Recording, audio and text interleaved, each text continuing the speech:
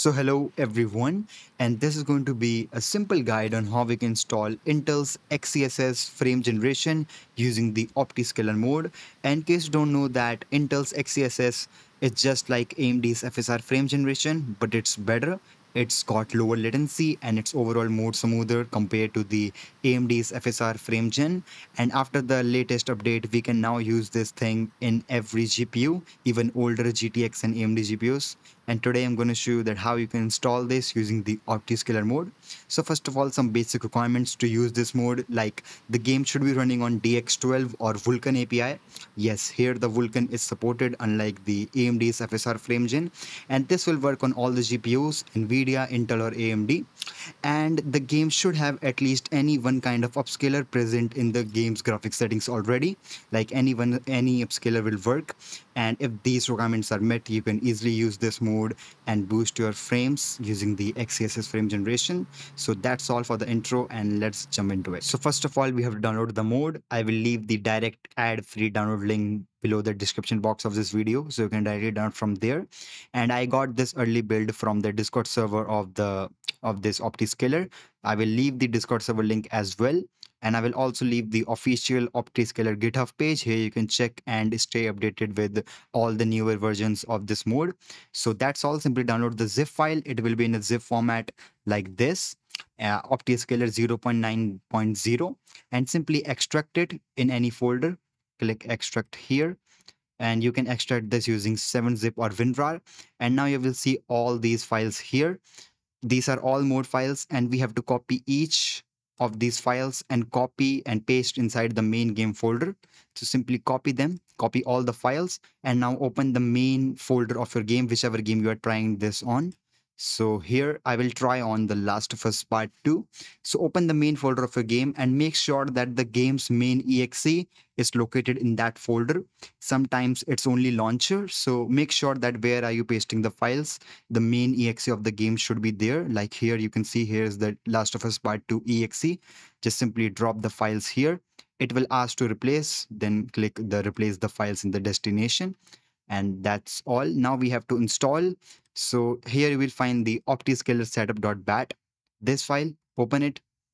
And here you can see many options to install the mode, but I will choose the first option, which is dxgir.dll. This is basic and default, and it should work maximum of times. But if in any game it did not work, you can always uninstall and select other versions and try if they are working better. But generally, first one works the best. So enter one and then click enter. And then it will say choose your GPU. And if you have AMD or an Intel GPU, select one. And if you have an NVIDIA GPU, select two. Make sure to select the correct input, otherwise the mode is not going to work. So I have NVIDIA, I will select two. If you have Intel or AMD, select one and hit enter. And that's all. Now the mode is installed. And you can simply close this thing. And now we have to open the game and activate the frame generation there. So now inside the game, first of all, go inside the graphics settings of your game, whichever game you're trying this on, and then simply go to upscale methods. And here you have to select either one of them, either DLSS, FSR or XeSS. Simply enable any one of them and set them on quality. And here I will select DLSS. You can select any one of them. All three will work fine. So here I selected DLSS. And now we have to enable the frame generation. So you have to press the insert key on your keyboard. And if you are on laptop, press the FN plus insert key. This will bring the mode menu. So press the insert or FN plus insert. And here is the mode menu where we have to change and enable the frame generation. And in case your keyboard don't have insert key, you can simply use an on-screen virtual keyboard. And here, first of all, on the top, click on DLSS and change this to XeSS here. And now you will see here in the frame gen section, no frame generation. Click here and then select DLSS-G via Streamline 2. This works the best, but this only works in newer games. So if this option is not available in your game, you have to select the OptiFG upscaler. Generally, OptiFG upscaler works good with older games, and DLSS via Streamline works best with new games. So here I will select DLSS-G via Streamline. And on the side, no frame generation, click here and select XeFG. This is the new Intel's frame generation. And that's all. Now we have to save the INI from below and we have to restart the game once in order to these changes will take effect. So just simply save the INI and restart your game. So after returning the game, go in the graphics settings once again and find the frame generation option. And now simply enable this. And you will now find a new DLSS frame generation option. And now we have to enable this. So basically after installing the mode, we can now select the DLSS frame generation inside the game's graphics settings, regardless of any GPU. So make sure to select DLSS frame generation and apply the changes. And back from here. And now simply once again press the insert key to bring that mode menu. So press insert or FN plus insert. So here we are. Now you can see there are different options to enable the frame generation. But first of all, on the top, see the DLSS upscaler, click there. And now you can choose any upscaler of your choice, XeSS 2 or FSR 2 or FSR 3.1.4.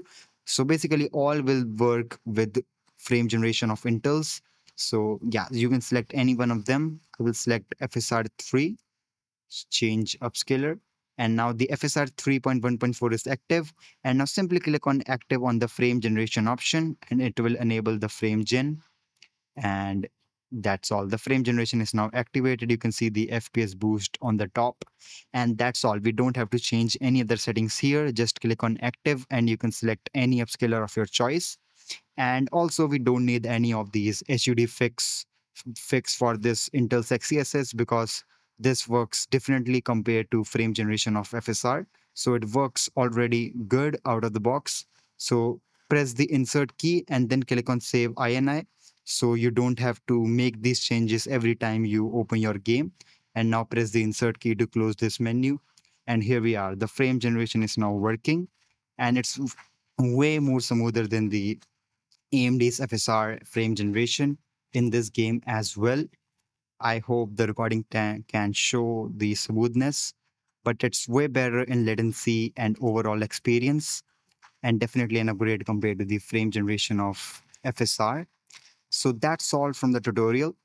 Now I will show that how you can fix some of the common glitches or error you might face during the installation of this mode. So let's jump into it.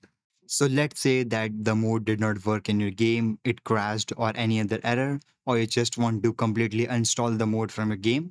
So simply open that main folder of your game once again, wherever you pasted the mode and installed it previously.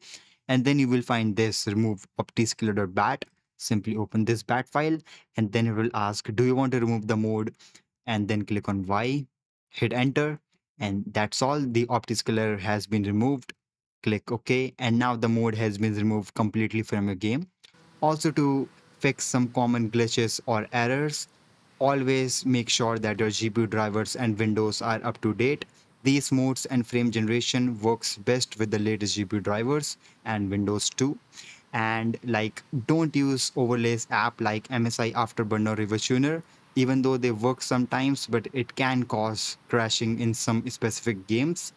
Like here it worked, but in some other games, MSI Afterburner or anything that shows FPS might crash your game.